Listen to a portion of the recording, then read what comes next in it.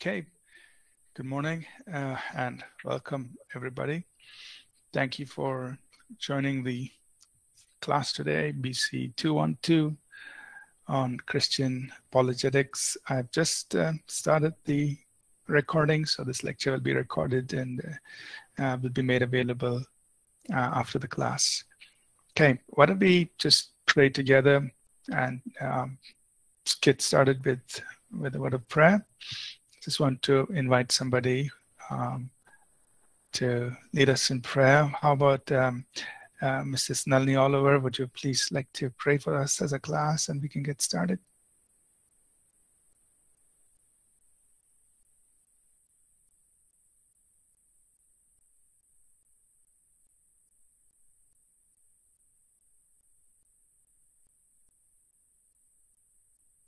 Okay, not sure. All right. Tarun, would you like to pray? Pastor. We'll pray. Yeah.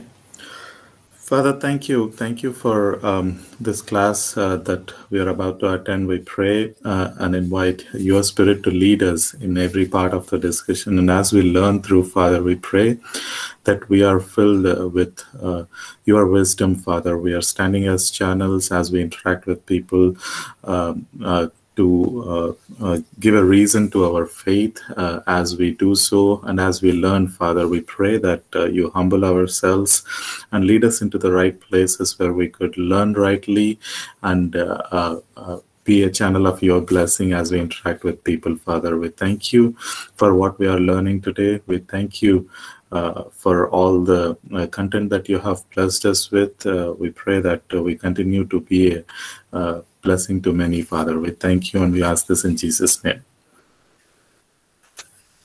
Amen. Amen. Thank you, Tarun. Welcome, everyone. So our plan today is to just wrap up the introduction part, which we started last week. And the introduction where we want to just emphasize that as far as our approach to Christian apologetics, or what we refer more correctly as biblical apologetics, is that it involves both reason and demonstration. And so I just want to wrap that up to a close. And then we get into our first chapter, which is on the existence of God. So I just put those notes out maybe half an hour back during the mentoring session. So you can download that PDF. And we'll get started with our discussion on the existence of God.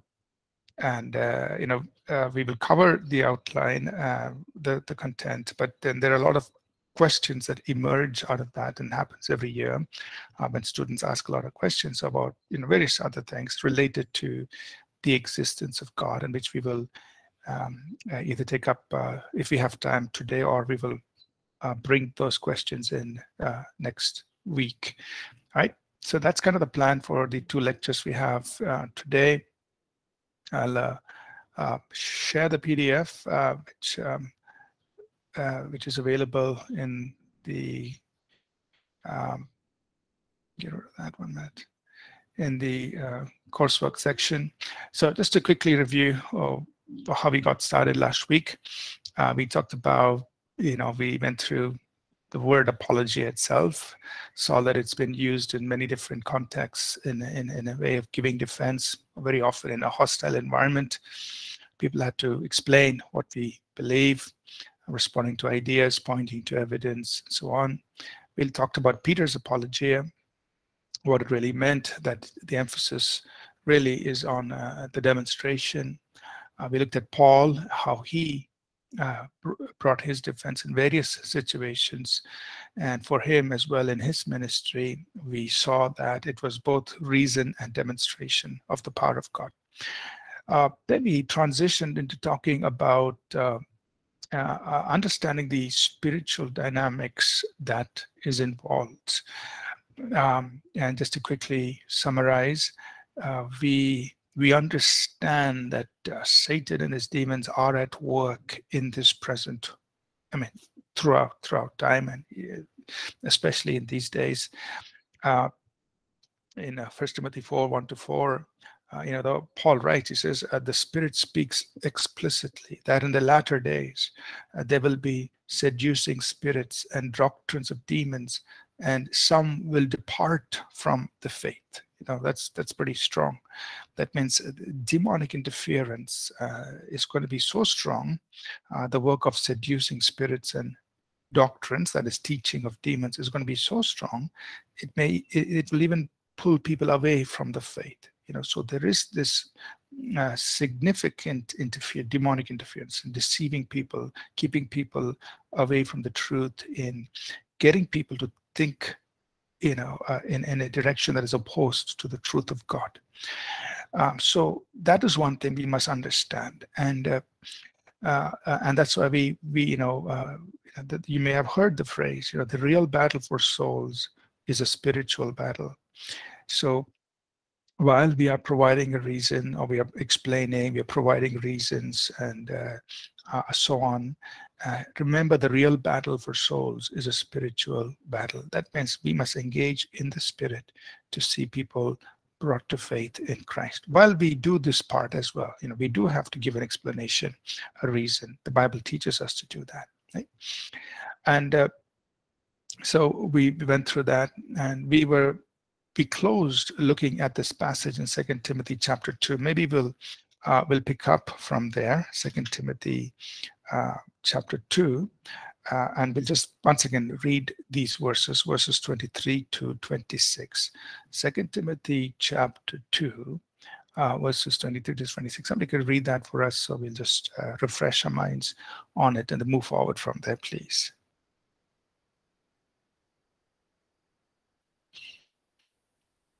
Anyone could read that for us? 2 Timothy chapter 2, verses 23 to 26, please. Have nothing to do with foolish, ignorant controversies. You know that they breed quarrels. And the Lord's servant must not be quarrelsome, but kind to everyone, able to teach, patiently enduring evil, correcting his opponents with gentleness. God may perhaps grant them repentance, leading to a knowledge of the truth. And they may come to their senses and escape from the snare of the devil after being captured by him to do his will. Thank you, Samuel. So, Paul is teaching us, don't get into arguments, quarrels, don't get into those kinds of things, right? So this is a very important instruction for us. While we are going to engage meaningfully and intelligently with people, and do our best to respond to questions, and so on and so forth, what we do avoid is getting into quarrels and getting into arguments. He says, why? It only leads to strife. It leads to a breakdown in relationships. But instead, our approach is in humility. That's verse 25. In humility, we present the truth to those who are in opposition. They may be, asking us questions, challenging our beliefs, but in humility, we present the truth to them and trust that God will work in their hearts. God will open their eyes, and that they will, repent. They will turn to the truth and receive the truth. And he says, verse 26, this is something we need to understand, that there's a snare of the devil. I mean, Satan is holding them spiritually, of course. He's holding them. He's ensnared them with various things, various deceptions and lies and untruths and so on. So, Satan has taken them captive. We are presenting the truth, and God is going to work in their hearts to give them repentance, to help them come to know the truth and come out of the snare of the devil.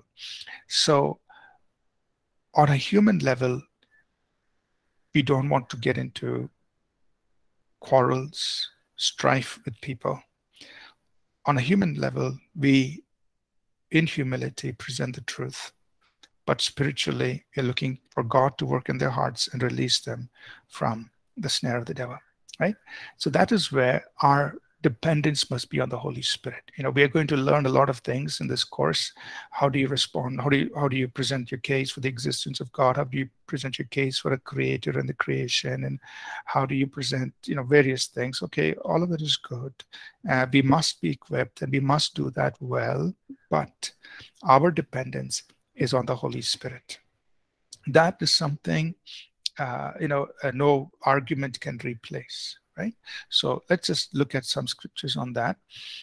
John 16, 7 to 11. Somebody could read that for us, please. John 16, 7 to 11. I'm going to slowly pick up speed like a train, starts going faster and faster. So hope you'll stay with me. John 16, 7 to 11. Nevertheless, I tell you the truth. It is to your advantage that I go away, for if I do not go away, the Helper will not come to you. But if I depart, I will send him to you. And when he has come, he will convict the world of sin, and of righteousness, and of judgment. Of sin, because they do not believe in me. Of righteousness, because I go to my Father, and you see me no more. Of judgment, because the ruler of this world is judged. Thank you. So Jesus is telling us about the work of the Holy Spirit, and he's telling us specifically what the Holy Spirit will do for the world, or to the world, meaning those who are not saved. What's he going to do? Verse 8, when he's come, he will convict the world. So the Holy Spirit is the one who's going to convict, meaning give evidence, give proof. He's going to convict the world. He's going to do this to people. And he's going to convict them of sin, righteousness, and judgment. Right? Of sin. What is the sin he's going to convict them of? They do not believe in me. So that's the main sin. Right? And that's the sin that sends a person to an eternal hell. They do not believe in me. And the Holy Spirit is going to convict them of that sin. So, we don't have to go and beat people on the head and say, why you don't believe in Jesus? Or, why are you staying away from Jesus? No. The Holy Spirit will bring about that conviction in their hearts. The Holy Spirit will convict them of sin, of righteousness. Christ has been glorified. We have fallen short, but righteousness is possible through Jesus. He will convict the world of righteousness, of judgment. The ruler of this world is judged. It's pointless believing in Satan. Satan is defeated. Satan has been condemned. Right? The Holy Spirit is going to do that he's going to convict the world. So our dependence. So while we present our defense, our arguments, or our reasoning, and we present facts as simple and as clearly as we can, first of all, our dependence is on the Holy Spirit. Secondly, we must never underestimate the power of a life that is lived well. That means, something really touches the hearts of people better than our best arguments. It is our life testimony. And we must never forget that. Because we can present arguments. Anybody can argue. Anybody can be trained to, reason and debate, and, anybody can do that. But nobody can question a life that is lived well. A man with an experience doesn't have to answer to a man with an argument. Somebody has an argument. Hey, but I have an experience. I've gone through it. I know it. So a man with an experience doesn't have to answer to a man with an argument. We can never underestimate the power of our testimony. So that's another second thing. Sometimes we just have to keep our mouths closed and live our lives, because that is going to impact those who see. And so I'm talking especially about those who, who are in our immediate circle of friends, who are seeing our life over a period of time. There will be, of course, those who, we just meet as acquaintances, and we meet them for brief periods and they go away. And of course, we will have conversations with them. But there will also be those who are, living life around us over time, for over years. They know us. Yes, we will have conversations with them. We will present Christ to them, explain, give answers to their questions, and they may not seem convinced right away, but just remember the very fact that you live your life before their eyes is going to impact them. So look at 1 Peter chapter 2, and this is back into that same episode where Peter is telling us to, be ready to give an answer to everyone who asks us of that question. In that same episode, he has preceded that instruction with an earlier instruction, 1 Peter 2. Somebody could read verses 11 and 12 for us, please.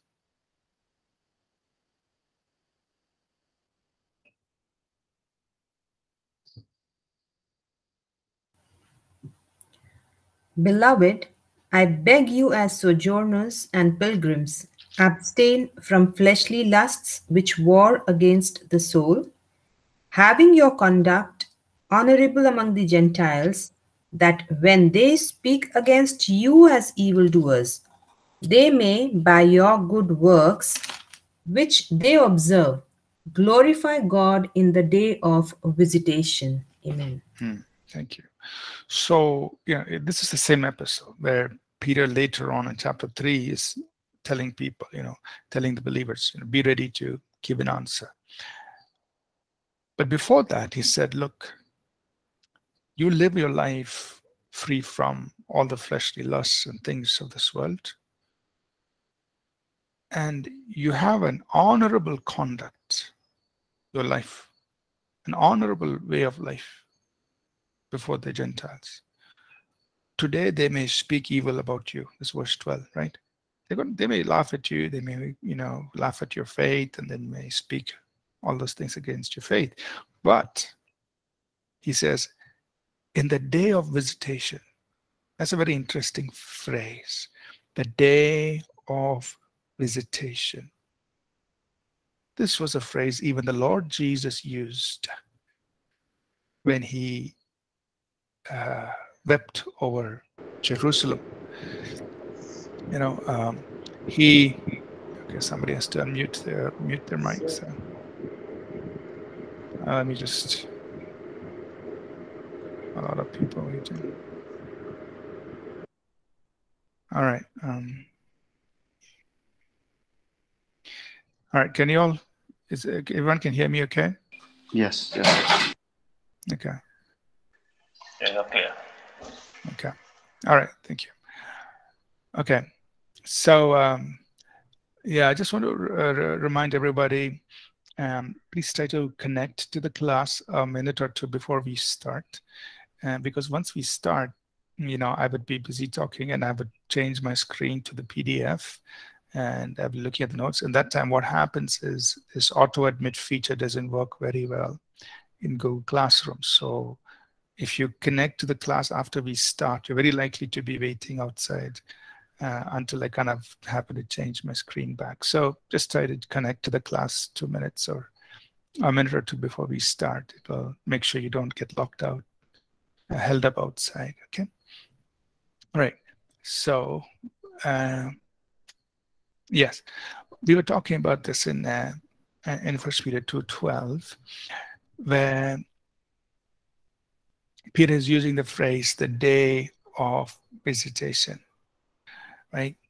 And that's a very interesting phrase because Jesus used that. And when Jesus used it, the context is God has come. God is here. Now he's referring to himself and he says, God is visiting people here in the city of Jerusalem, but they were not unable to recognize God's visit.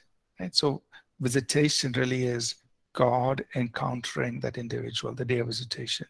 So what Peter, so 1 Peter 2, right, 12. So he says, they are going to have their day of visitation. That means they're going to have an encounter with God. And on the day of visitation, what's going to impact them? The good works which they have seen in you, the life that you have lived, the honorable conduct that you have maintained before them. That's what's going to impact them on their day of visitation when God encounters them. right? So that's the second guidance for us while we are presenting answers to people, and all of that. They may accept, they may not accept, they may still have more questions, they may argue with us, etc., etc. Okay, but you're praying for them. Yeah, the Holy Spirit's going to convict them, and when God visits them, you know that your honorable conduct, the life you have lived, is going to impact them. And God will use your testimony, your life testimony, in that day when He visits them. Okay? Second thing to keep in mind. And the third thing to keep in mind, which I just want to bring our attention to in this whole process of, us sharing our faith and helping people understand, our faith, is that we see in Scripture, and maybe we'll just look at 2 Corinthians 3, that many times, even though, I'm trying to see how to put it, even though in our explanations, in our presentations of our reasoning, we are appealing to the head, salvation happens head to heart. So don't think salvation happens head to heart. Salvation happens heart to head. Right? The heart turns to the Lord, and then the mind follows. How can we say that? If you look at 2 Corinthians chapter 3, verse 16. We just look at verse 16. Okay, 2 Corinthians 3 and verse 16. Can somebody read that verse 16 for us, please?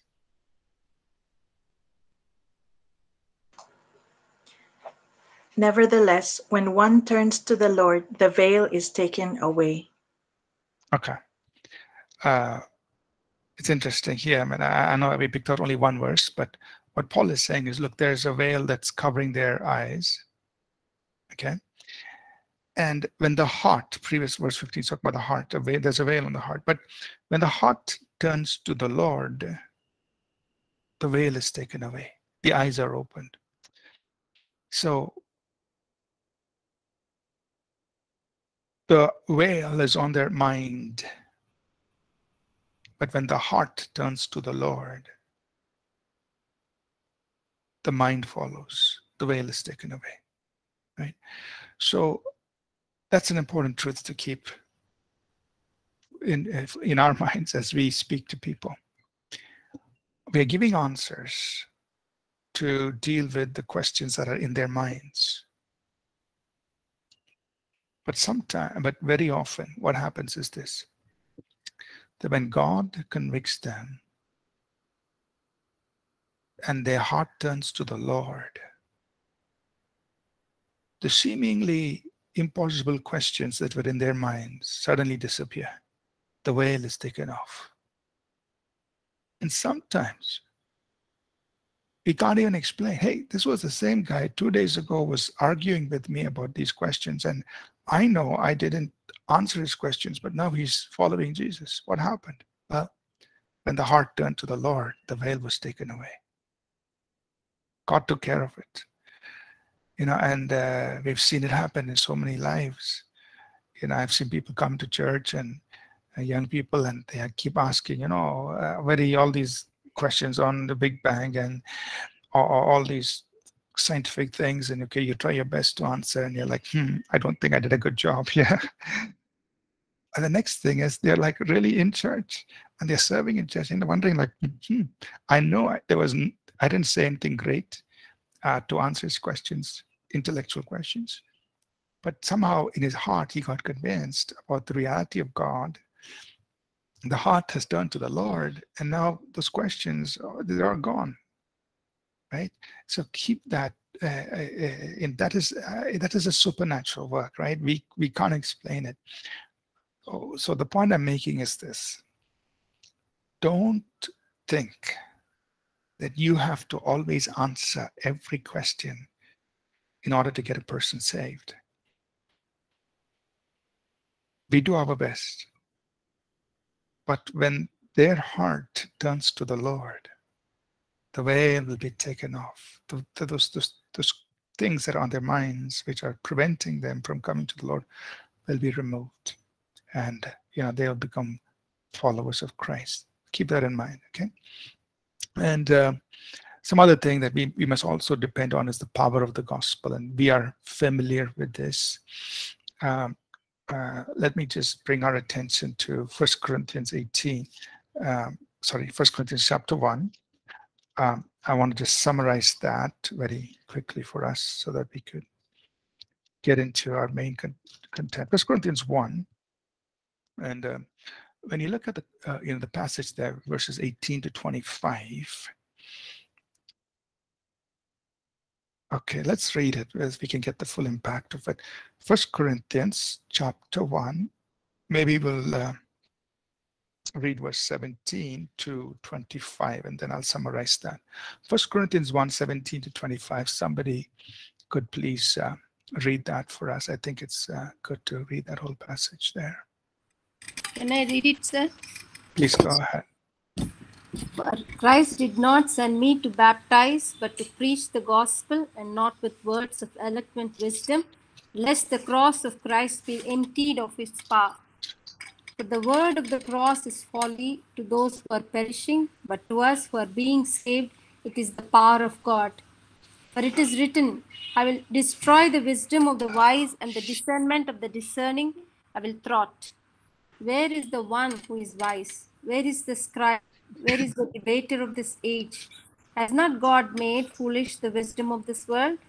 For since in the wisdom of God, the world did not know God through wisdom, it pleased God through the folly of what we preach to save those who believe.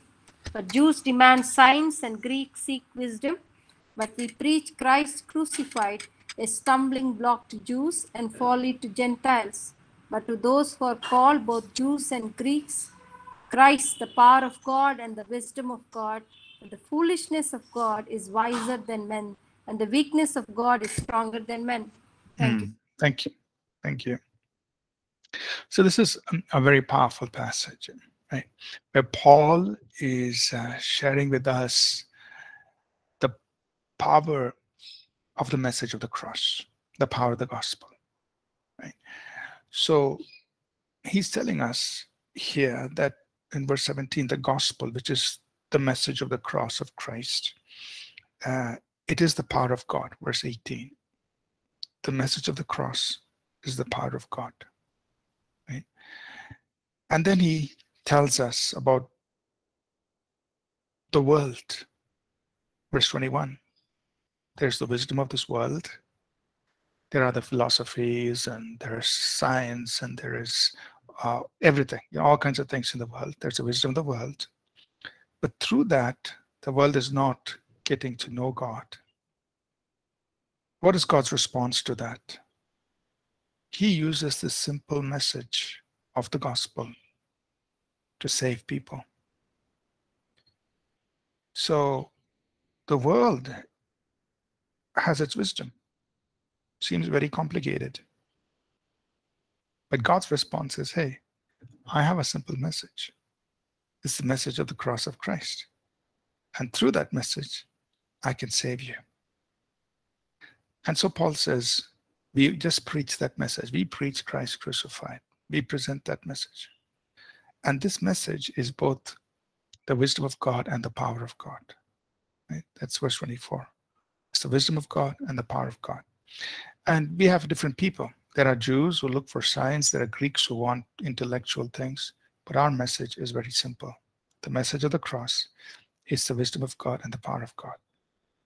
So as we talk about the course here on apologetics, and we get into the various things we're going to learn in order to respond to people in the world, remember that ultimately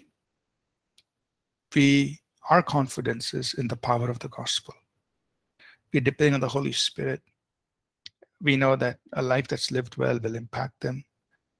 We know that the Spirit of God will convict their hearts. And when the heart turns to the Lord, all these questions will disappear. And we are depending on the power of the gospel. It is the wisdom of God, it's the power of God. So we just release the simple message of the gospel, knowing that it will impact their lives. Okay. Before we get into this, our first chapter on the existence of God, I just want to remind us, and this is something you will study in the other course that we have on Christian history and missions.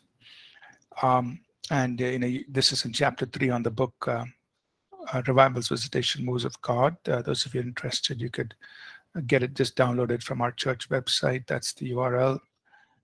And let me just quickly summarize some of those things. What we see in the first 300 years of the church is that there were, I'd use the word apologists, people who rose up in the early church to defend important truths and doctrines of the church and to protect the church from the infiltration of heresies and other things. And you will read about them, and you can read about them in chapter 3 of this book. So what I want to say is that apologetics is not a new ministry in the body of Christ. Right? It has gained prominence or significance maybe in the last 20, 30 years, the recent 20, 30 years. But it was there not only from the time of, from the Apostle Paul, but even in the early church. So you will find that in the early church, they faced a lot of potential threats from heresies. For instance, there was the heresy that questioned the deity of Christ. That were questioning what the church was preaching. And so, people had to defend, give an answer. There was things about the triune God, God the Father, Son, and Holy Spirit. So is the God of the Bible a triune God? Questions on that, challenging what the early church was preaching. And so the church had to defend that. And I think, and the high point of all of that was what happened in around 8300 in the writing of the Nicene Creed. So this was during the time of Emperor Constantinople, when he called some of the church leaders together to Nicaea, and he said, we will sit down and we will we will write down in a very concise way what the church believes, so that everybody espouses this, are able to say it in a way, and that'll help defend the church against, the coming in of all these heresies and so on. And so the Nicene Creed was written, we believe in one God, the Father, and the maker of heaven and earth. And they emphasize key elements of the Christian faith, the triune God, and the work of Christ on the cross, and his church, and his coming again. So they emphasize the key tenets of the Christian faith as a way to respond to or protect the church from, all the wrong ideas and things that were coming in, the threats to the church, right? So those were kinds of things that the early church had to defend. They had to defend the very doctrines, the very tenets of the Christian faith.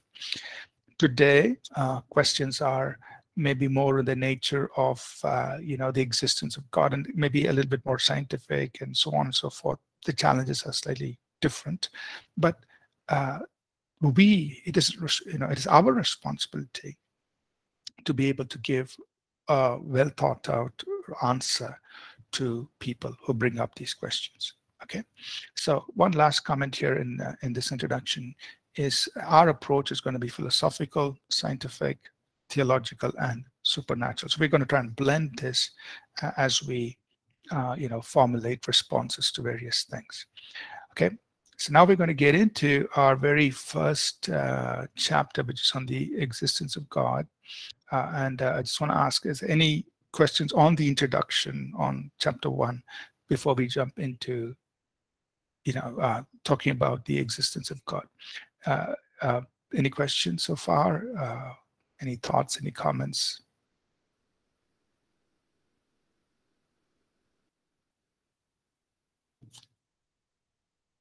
Okay, everyone is very quiet.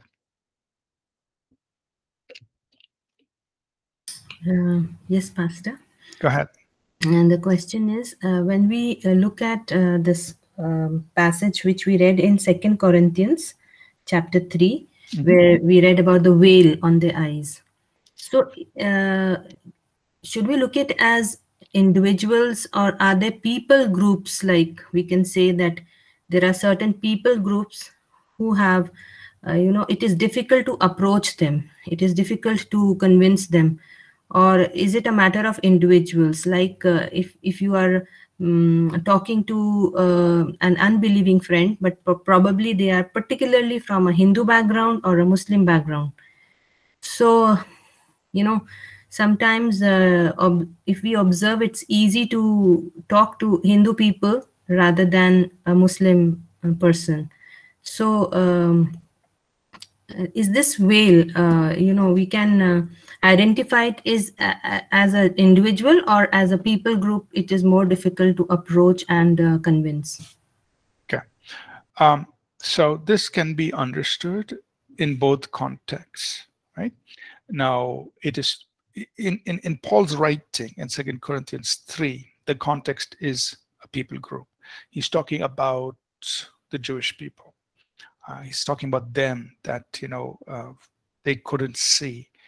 But then when they turn, then the heart turns to the Lord, the veil is taken away. A veil that covers all their minds is then taken away when the heart turns to the Lord. So the context of 2 Corinthians 3 is people group, but it definitely applies to individuals as well, right? So this veil, this blindness, as you pointed out. Okay, sit down, Peter. Okay, so this veil, as you pointed out, does affect communities. And if you look at Revelation 2, when Jesus is speaking to the church in certain cities, he tells them that in your city, Satan has his throne. If you look at, or he even talks twice. He talks about an assembly of Satan in that city, in the church to Smyrna, and he also writes to the church in Pergamos, and he says, in Pergamos, Satan's throne is. So can you imagine? Pergamos is a city, and Jesus is telling, hey, in that city, Satan has his throne, meaning he's got a lot of influence in that city. That means people in that city are under that heavy demonic influence. Satan has his throne. Or in two other places, he talks about there's a synagogue of Satan. There's an assembly of people, a community of people who are under the influence of Satan. And this all has to do with cities.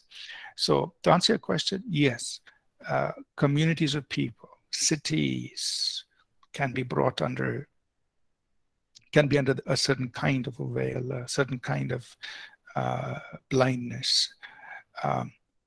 But we can see at an individual level, we can also see at a community level, people turning to the Lord.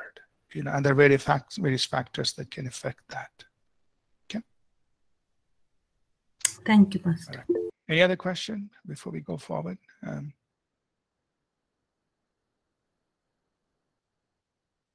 Yes. So I see Rose's question.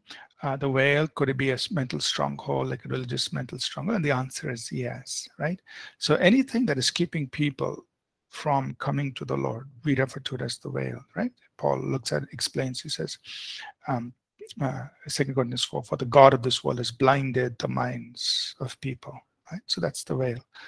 And but when the heart turns to the Lord, that just goes off, it just dissipates. Yeah.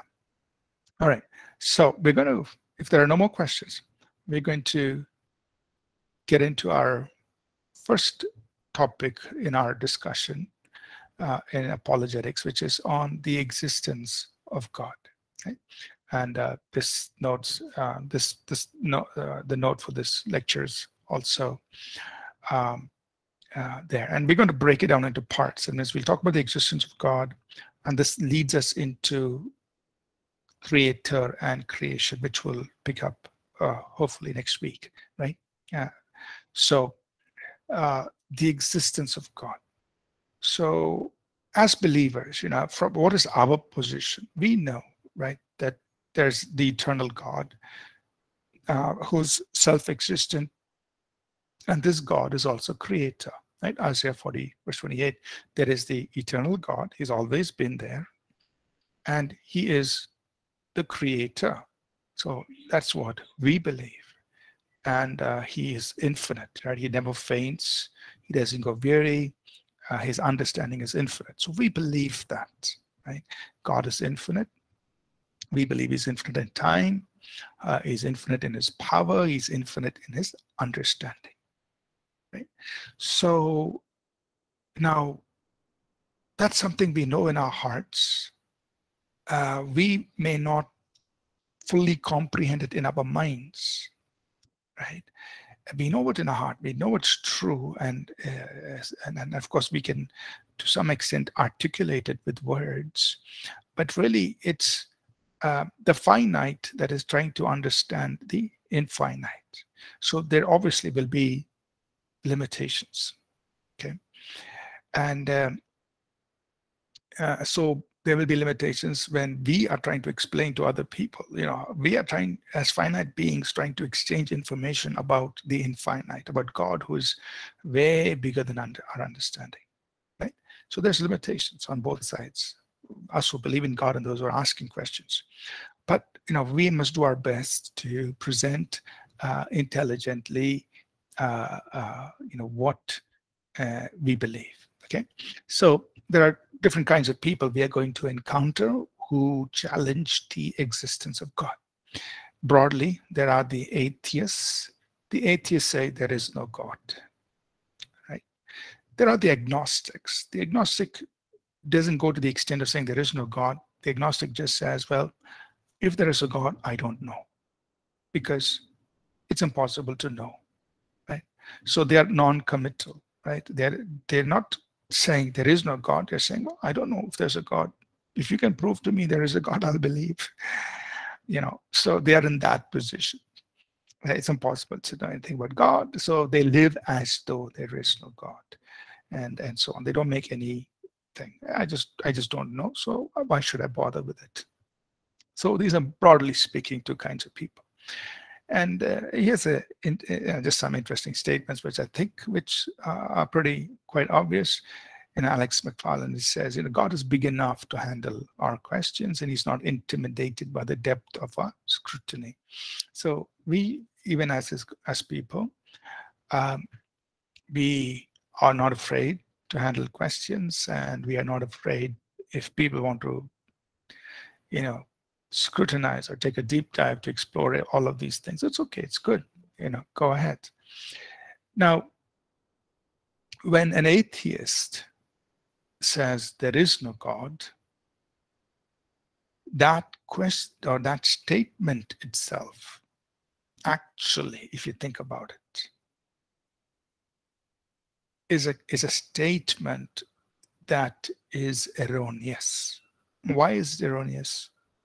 Because when an atheist says there is no God, if you look at it, in a logical way of thinking, we are saying here's somebody who has thoroughly examined everything and has then come to the conclusion there is no God. But that is not the case, because it's impossible for a human person to thoroughly examine everything. We don't know the far expanse of this universe. Of course, we get estimates of the size of the universe and the expanding universe and so on. We get saying, okay, this is so many billions of billions of years old, or light years, or far away, all of those things. But still, that doesn't mean we have explored everything. And if there really is a spiritual realm, how can you explore that spiritual realm? Right? What we are exploring is the natural realm when we do all our scientific work. So for someone to make that statement, God does not exist, they are inherently claiming omniscience. That means I have thoroughly explored and examined everything, and I've determined there is no God, and therefore I'm concluding God does not exist. Now, an atheist may not, accept, or let's say, be willing to accept that, but that is what they are saying. Okay.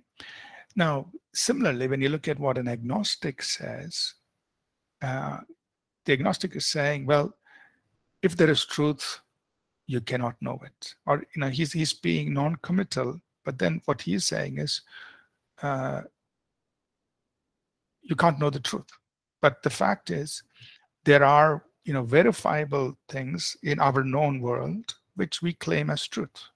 We don't say, well, I don't know if gravity exists. No, we state with absolute confidence gravity is there, and this is how much it is, and this is what you can expect to experience because it is there, right? So to the agnostic, we can say, look, just as we in our everyday life and in our scientific realm establish facts, we establish truth, or we call it laws. We establish laws. So that means truth is knowable, a fact is establishable, a law is proven. Therefore, similarly, we can come to know the truth, and we don't have to stay in a state of I don't know or not being sure. We can come to this place of knowing the truth. So that's just in a broad sense a response to the atheist and the agnostic, right? But let's quickly go through what the Bible says about God, and then how do we respond to the atheist, to the agnostic? How what can we put forward to them? So we'll go through some of that. And the next week we get into the whole issue of creator and creation. How do we present evidence for that? Okay, so we will pause here for this lecture. We will take a quick break, and we will come back. Everyone with me so far? Any quick question before we go for the break? Everyone's with me so far? Okay, just think through with me logically as we go through this step by step. Any questions, anything you want me to repeat, we'll be happy to do that. Okay, so we're getting into the main content, and we will start thinking. So you need to be awake. Make sure you get your tea or coffee, and we'll be back in 10 minutes. Okay. Okay, be back. Okay, we'll look at Charles' question right after we come from the break. Okay, Charles? Okay, thank you. See you in 10 minutes.